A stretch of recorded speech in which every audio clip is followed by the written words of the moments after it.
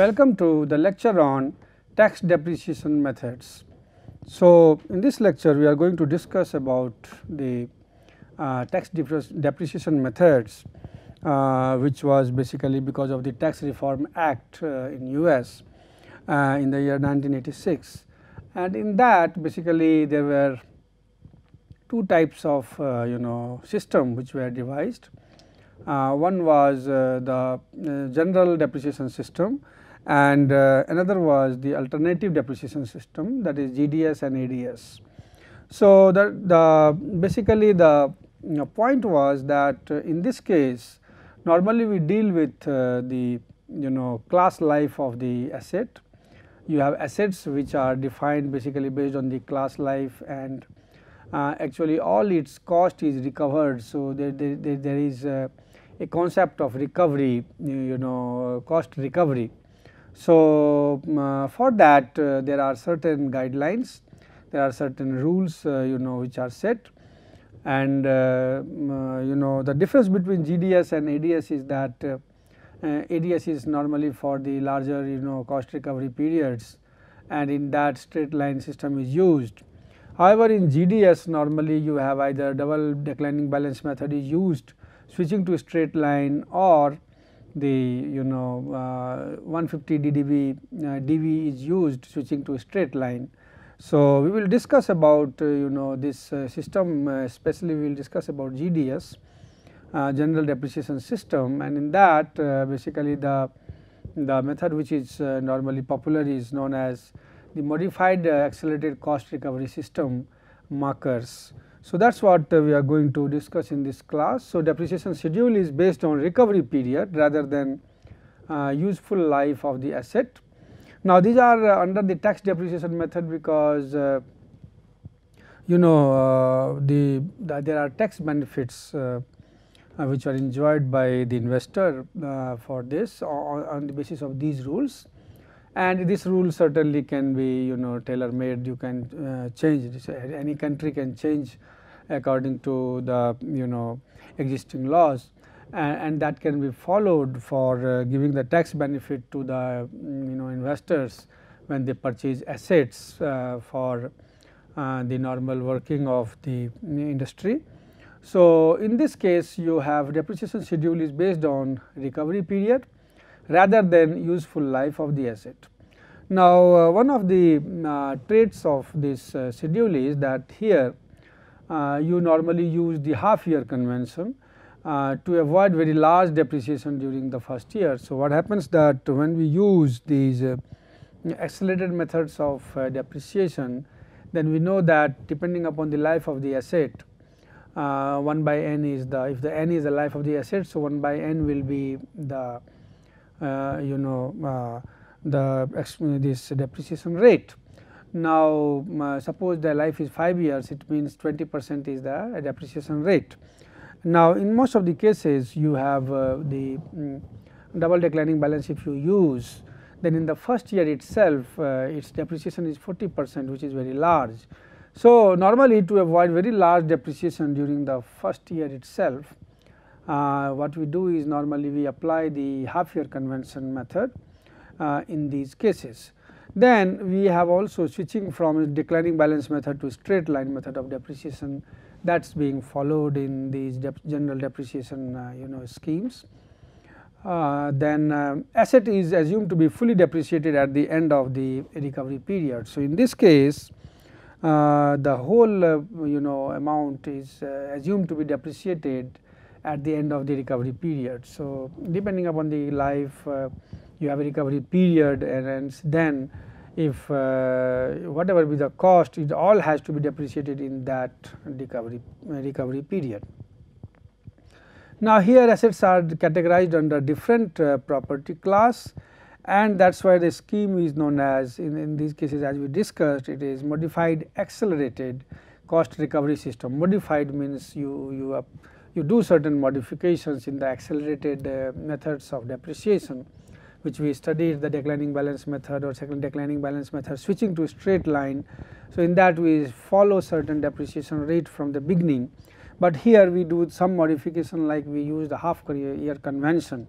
So, in the first year depreciation is only half of that year. So, so that is modification, then accelerated cost recovery. So, you have a recovery period and whole cost is recovered in that period. So, that is why it is a modified accelerated cost recovery system. Now, in these cases you have the property classes defined, and these property classes are basically for different personal properties and real properties. Like if you have a property like special tools for manufacturing fabricated metal products and all, in those cases its class life is said to be less than 4 years, and the recovery period is set as 3 years. So, in the 3-year basically the whole cost is assumed to be recovered. So, and the depreciation schedule is like DDB, double declining balance, switching to a straight line with half year convention. So, in these cases in the first year, suppose if you are doing that, so for 3-year period you will have rate of depreciation is 33.33%. So, if it is double declining balance, rate of depreciation will be 66.66%. So, in normal case it will be 66.66%, but now when we use markers then we go for half year convention, and in that case we take it as 33.33% for half year. So, your remaining is 66.66% and again 66.66% of that. So, it will be something close to 44 will be in the second year, and then again also you will be checking with the straight line amount, and for that you have to see that whenever the straight line depreciation using a straight line scheme will be more than that by the declining balance, that case you have to switch to a straight line. So, that way, because whole cost is to be recovered, so you cannot get it recovered through any accelerated method of like these accelerated methods like declining balance or so. So, we will see that how these depreciation schedules go. Then you have another property, like automobiles, light trucks, computers and copiers. They are said to be a class life of about 4 to 10 years, and in that case we take the recovery period as 5 years. So, there also you have the depreciation method will be declining balance switching to double declining balance, switching to straight line with half year convention, similar to that for the 3-year recovery period properties.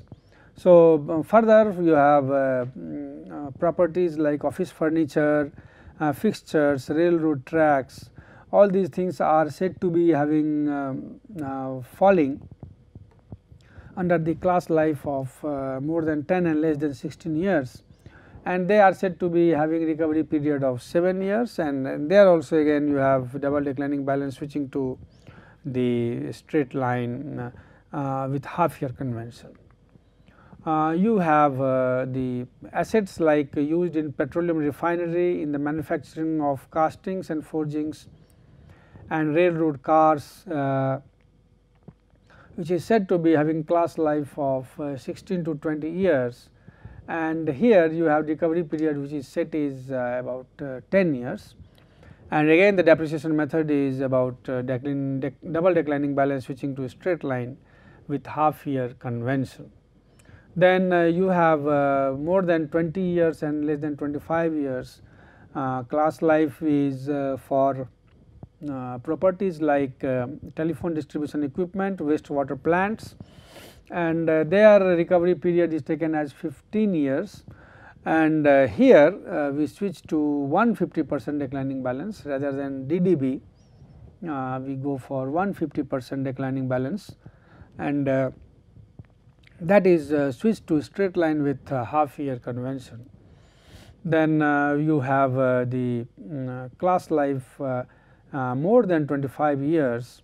So, in that case you have municipal sewers, electrical power plants, and in these cases you have the recovery period is taken as 20 years, and the depreciation is 150% declining balance switching to straight line with half year convention.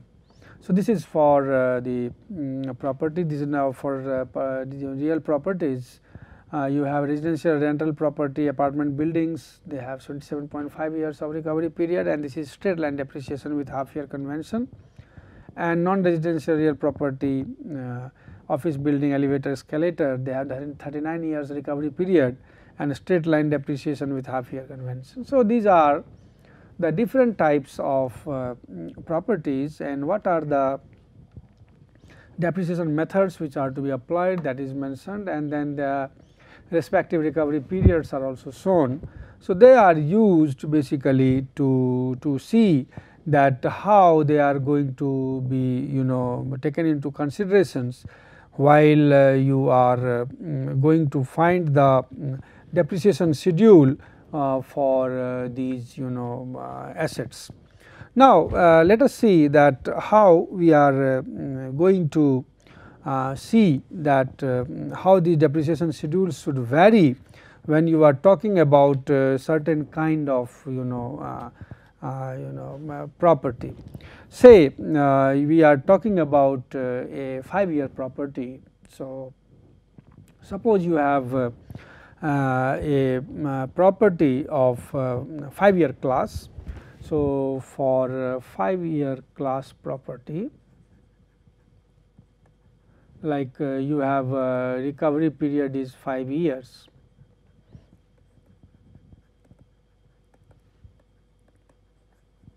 Now, in those cases, what we do is that we know that for markers it is double declining balance switching to straight line.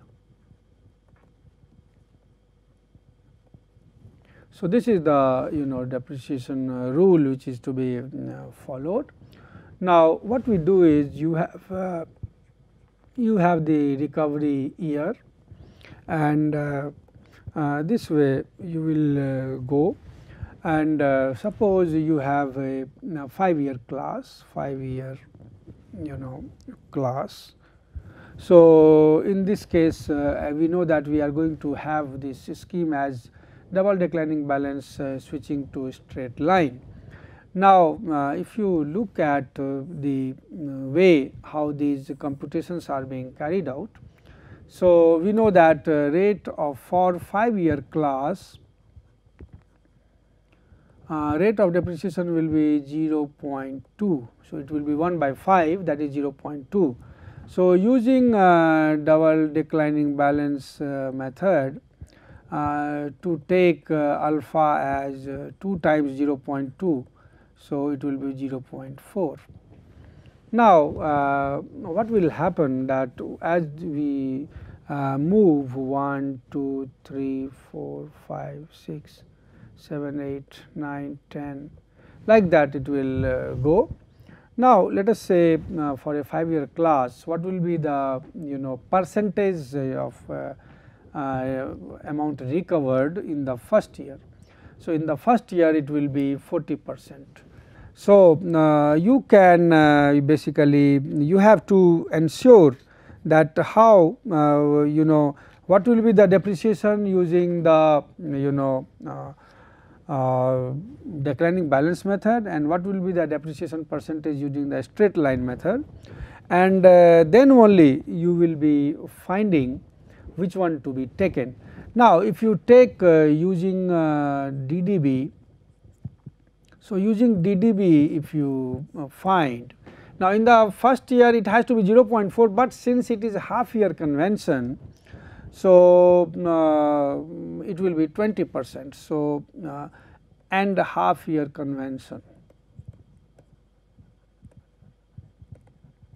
So, in the half year convention it will be 20%. So, you can also have a table where you can see that using double declining balance and using straight line. So, straight line method here also you will be finding depending upon the book value and the remaining years.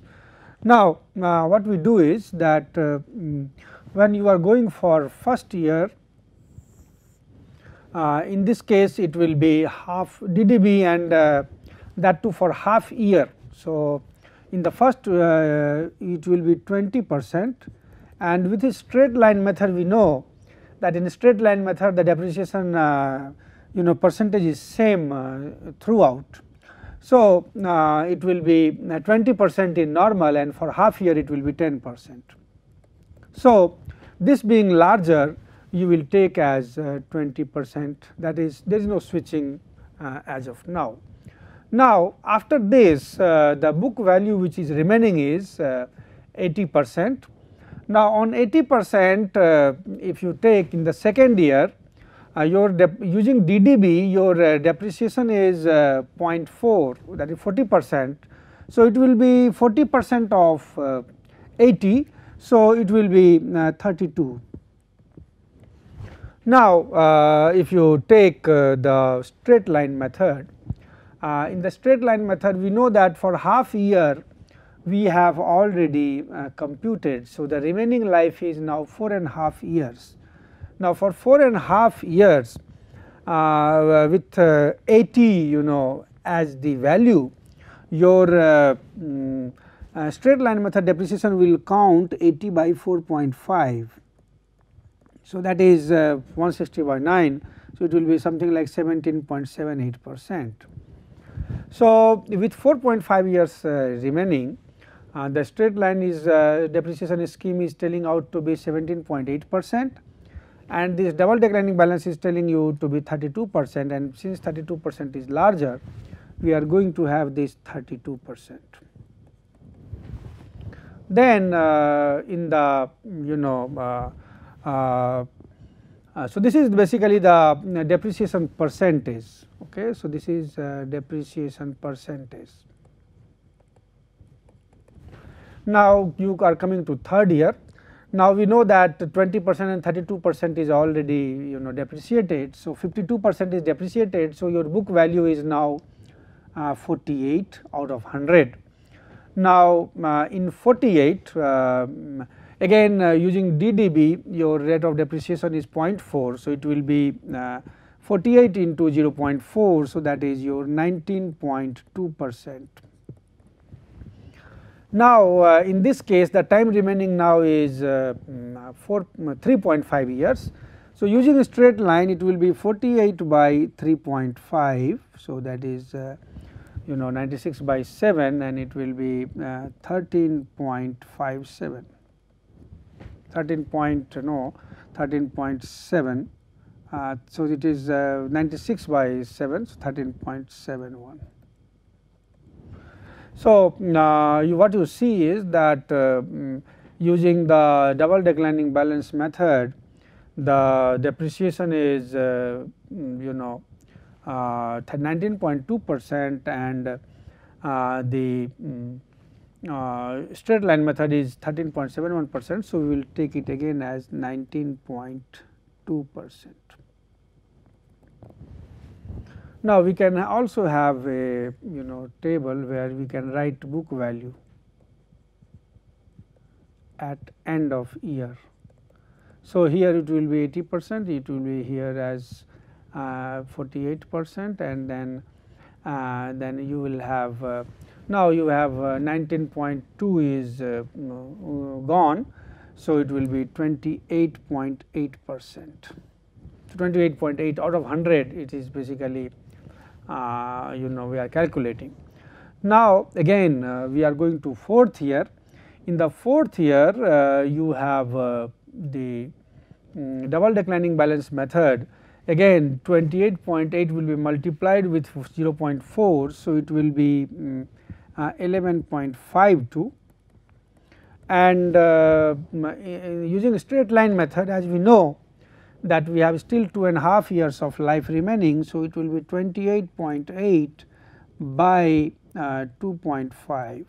So, if you do the 57.6 by 5, and it will be 11.52%. So, what we see is that in the fourth year we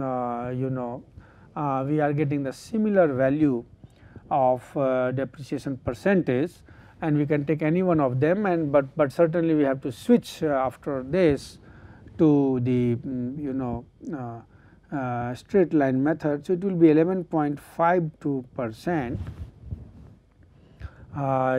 is taken, and now the book value will be 17.28%, 17.28 out of 100 if we take that. So, it will be 17.28. Now, we have basically 1.5 years remaining, and we have to switch to straight line. So, we cannot go by this basically. Now, we have to move to switching. So, now we are moving to switching, and here you will have 17.28 by 1.5. So, it will be 13.56 by 34.56 by 3. So, it will be 11.52% again. So, it will be 11.52%. So, it will be we have not to do by these double declining balance. For instance, if you do by double declining balance, if you calculate, it will be 40% of 11.52. So, it will be less, basically it will be 4.608. So, anyway that is not to be taken. So, you have to take this 11.52, and then half year remaining is 11.52 was the. So, you will have 5.76 now, and this 5.76 basically is there. So, that will be coming in the final value. So, basically so 11.52% is basically the rate. So, certainly this 5.76 will be coming as the percentage depreciation in the final year. So, this is the calculation method using markers in a 5-year class property, where the recovery period is 5 years. We know that since we are starting with the half year convention, so basically it is going into the 6th year. So, being the depreciation for 5 years, it is going into the 6th year, and in the 6th year it is being done. So, this way what we do, we calculate these depreciation percentage for the different classes, and you can calculate for the different property classes, and you see that how you are switching to the different that from DDB to straight line method of depreciation. For example, if you try now, you can cursory you can go for suppose for 3-year class, say. So, for 3-year class, in the first year we know that it is DDB switching to straight line and half year convention. So, in the first year the percentage depreciation will be half of 2 times this is 66.66%. So, it will be 33 point. So, it will be now DDB is 66.66%. So, not 2 here it will come, anyway 33.33 into 2 is 66.66%, because in normal case rate of depreciation is 33.33%. So, it will be 2 DDB 66.66% and half year convention is there. So, we go for 33.33%. So, if you take book value at the end of the year, it will be 66.67%. Then in the second year, now you could have computed using the straight line method, and using the straight line method it will be coming as 33.33% by 2. So, that is 16.66%. So, that is basically quite lesser than this. So, you are not going to take it. In the second year again it will be 66.66% of 66.67 using DDB, and using straight line, since your 66.67% is there and you have 2.5 years remaining. So, it will be 66.67 divided by 2.5. So, it will be something like 133.34 by 5. So, it will be something close to, so you can multiply it with 4. So, it will be 26.6 something like percent using straight line, and by this you will be getting something like 44.44%. So, this will be coming, not this one, because this is larger. So, this using DDB you are getting 44.44, and using the straight line you are getting 26.666. So, you are going to get this. So, it will be 44.44. So, book value will be 66.67 minus 44.44. So, it will be 22.23%.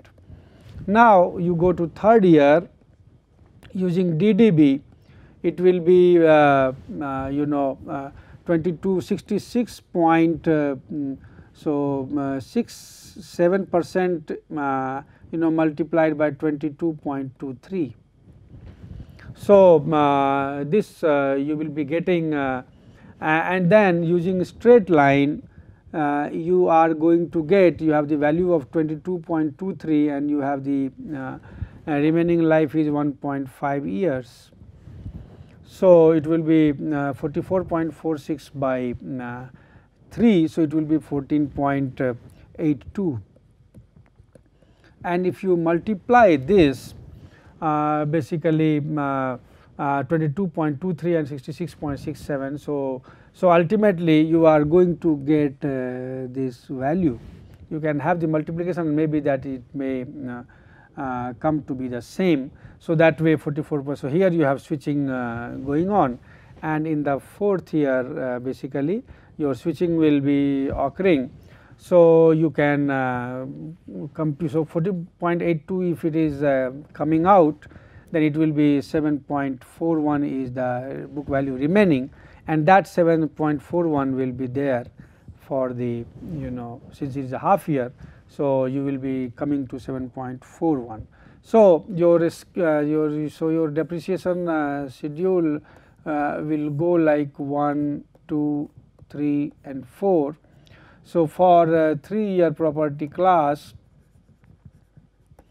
your in the first year 33.33, second year it will be 44.44, then you have 14.82 and then again 7.41. So, this way your switching occurs here, and you can see that.